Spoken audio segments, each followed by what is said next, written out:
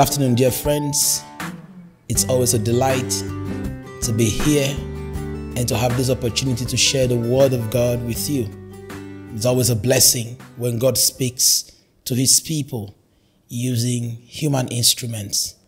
My name is Very Reverend Father Patrick Ghesu Tony Amon, and I will be reflecting with you on this second day of the World Communication Week on the theme, Speaking the Truth with the Heart Leads to Generosity. Our lead text will be from Acts of the Apostles, chapter 16, from verse 11 to 15. The exact words that construct our first reading at Mass today. Truth. Pilate will ask Jesus when he said, I have come to bear witness to the truth. He will ask him, what is the truth? That is one question that today's man must answer if we must make meaning out of our existence and find true meaning in our mission as witnesses, whether as priests or as lay people. What is the truth? Dear friends, if we do not know what the truth is, it will be a more difficult task speaking the truth or bearing witness to the truth. Mine is not an attempt at giving an academic discussion on truth like we will find in epistemology.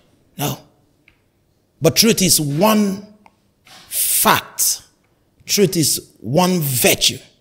Truth is something that is discussed heatedly, whether in religion, whether in science, whether in arts, whether in politics, whether in economics, whatever the field or the sphere of life is, everybody is in search of the truth. In Acts of the Apostles chapter 16, we see Paul on his second missionary journey with his companions, Silas, Timothy, Luke, and the other perhaps who was also a scribe. They hear a vision. Paul sees that vision, asks him to come over to Macedonia. Beautiful pieces in this pericope of Acts of the Apostle. But by a vision, he is prevented from going to Asia Minor. And instead, he sails towards Philippi. He arrives at Philippi, a beautiful city. By all standards, one of the most economically vibrant cities in the Macedonian district. He gets into a city. Very unlike Paul, in his traditional manner, he would go to the synagogue where he would meet other believing Jews, fellowship with them, and then set about carrying out the mission for which he came, which is preaching the kerygma. But no, Paul enters into a city without a synagogue. It is important to note that for there to be a synagogue in a city, there has to be at least 10 Jewish men. We don't find that number in Philippi. What does that say to you about Philippi? It tells you it's a Gentile pagan enclave. It's a place where people are giving to so many other things apart from religious consciousness, apart from Christianity, apart from belief in the afterlife. There were people that were into merchandise. We are told he comes in there, then he begins to look for where he would find a few believing Jews. And he's informed by the bank of the river there are a few devout women who gather there. And he goes, meets them, and begins to talk to them. Acts of the Apostles 16, we get down to verse 14 and 15. And as Paul would sit with them and begin to speak to them, expounding, as I suppose, the message about the mystery that is in Christ Jesus, the Holy Spirit will touch a particular woman. The devout woman from Thyatira, Lydia, and God will open her heart and she will accept the good news. Dear friends, speaking the truth with the heart. There is something about the message that St. Paul brought to Philippi. Although there were few Christians there, although there was no church there, he came with a message. His message was Christ. He preached about Christ. He spoke with emphasis. The women who listened saw the conviction in his eyes. They saw the passion with which he spoke. Pay attention, Paul had risked a lot to come to Philippi with the message. We are told that at the entrance to the city of Philippi, there is an inscription that no one is permitted to bring any other religion into Philippi. So, religiously, it was not a welcoming environment. His life was at risk. In Philippi, we did not have 10 devout Jewish men, which means it was not a religiously receptive environment. Now the people would even be asking, what is a supposed preacher doing in a band of women? Why is he talking to them by the riverside, not even in a church, not in a decent meeting place? But not for Paul. Passion, zeal for the truth would have swallowed him up, that Paul sits down and begins to speak. I can imagine that Paul, the mystic, will get into some kind of ecstasy when he begins to break the word. He talks to them gently but persuasively. His voice calm, steady but convincing. He speaks to her heart. The woman's heart that was beginning to beat begins to break. And the Bible says she accepts the word. She receives the good news. The truth that liberates. The Bible says you will know the truth, and the truth will set you free. Pay attention to the fact that Lydia, although Gentile, had already had an experience of God. She knew about God. She knew about what it means to be a worshiper. But until that time, she had not as yet received Christ as her Lord and Savior. Christ was not at the center of her life. Lydia was a wealthy woman. We are told she was in the purple dye trade. Philippi was a place known for its bronze and brass. And Thyatira was a town known for its purple dye. The people who dealt with the purple dye business, whether selling the dye or selling the purple clothing, were people who were trading with the aristocrats. She had money. She was a woman of substance. She was a woman of means, but she hadn't Jesus.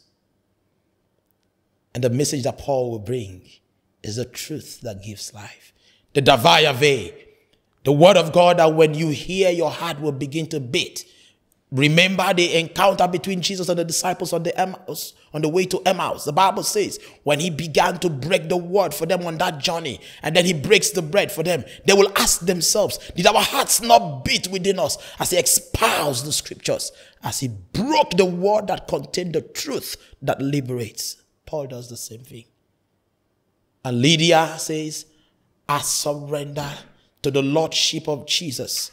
No more money, no more business, nothing else is going to occupy my life but the truth that has given me life.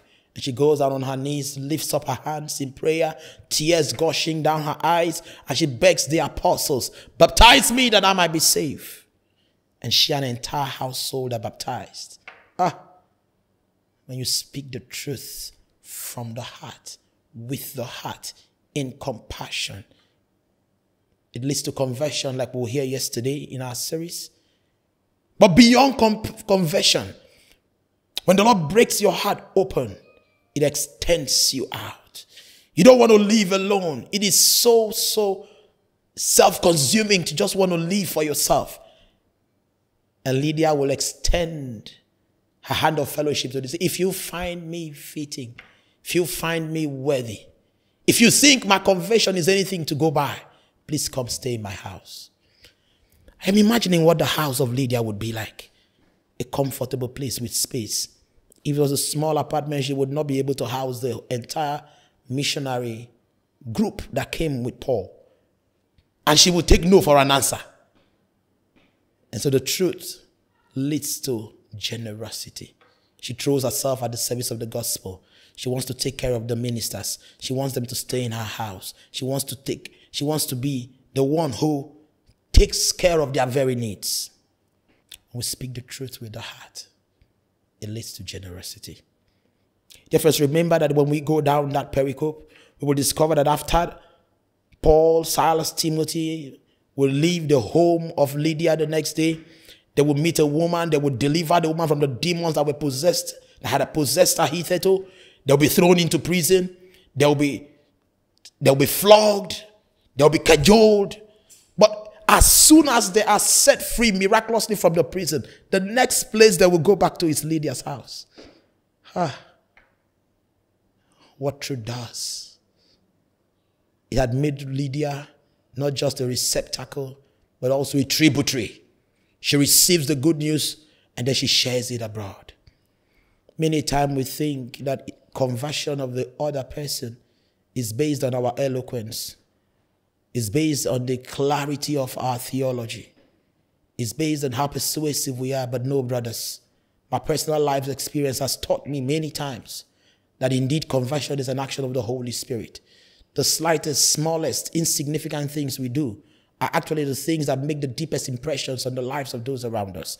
And that is why we are called not just to be speakers, not just to be teachers, but to be witnesses, that our life will correspond in line with the correspondence theory of truth.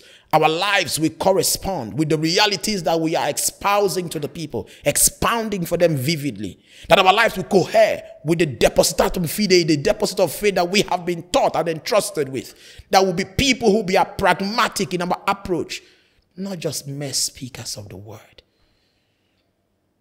And when we do that, we surrender to God, who is the one who brings about conversion. I want to think it was not just the eloquence of Paul, but it was the action of the Holy Spirit that was manifestly working in the lives of the disciples. Because they were willing to go.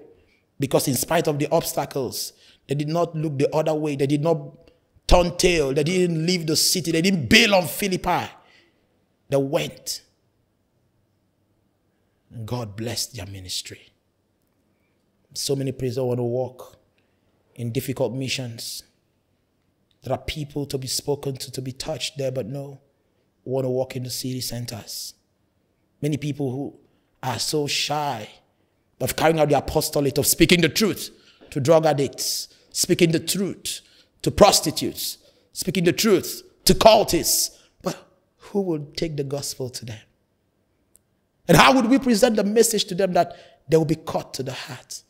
Brothers, I think in this contemporary 21st century Nigeria that I walk in, I see a lot of people, young people, middle-aged people, elderly people, leaving the church and going after things that they think appeal more to them. And I see many a pastor so scared to go out in search of the lost sheep. But I also think that if we take the approach of Paul, which is the example of Jesus, the compassionate Father, and go out in search of them, gently but firmly, speaking the truth to them, leading them to experience Jesus and the transforming power of the Holy Spirit, they will also, like Lydia, open up their hearts to accepting Jesus, who is himself the way, the truth, and the life. This immediately reminds me of the encounter Jesus had with Zacchaeus. When he spoke the truth and Zacchaeus was caught to the heart, he immediately responds in generosity. He takes Jesus to his home. He subs him. He tells him, I'm going to make restitution. He says, I'm going to give whatever is left, half of it to the poor. It leads to generosity. And so many people, when they receive Jesus deep down in their hearts and experience the metanoia that comes with conversion, they open up to charity. They open up to generosity. In this second day of our communication week, I pray that the Holy Spirit, whose coming we await in a big way on Pentecost, will touch again and rekindle that pastoral and missionary vigor in the hearts of pastors, that we will go out courageously, joyfully, bearing witness, especially to those we find around the peripheries of our society, drawing them lovingly, yet consistently to the love of the Father. And I pray that as he touches their hearts, it will open them up to generosity. And the church will indeed be a place of joy, of friendship, of brotherhood, as it was in the early Christian community times. I pray that God will bless his words in our lives. And may the words of our mouth and the meditations of our heart be acceptable before him who is our creator and redeemer, but now and forever. Amen. God bless you.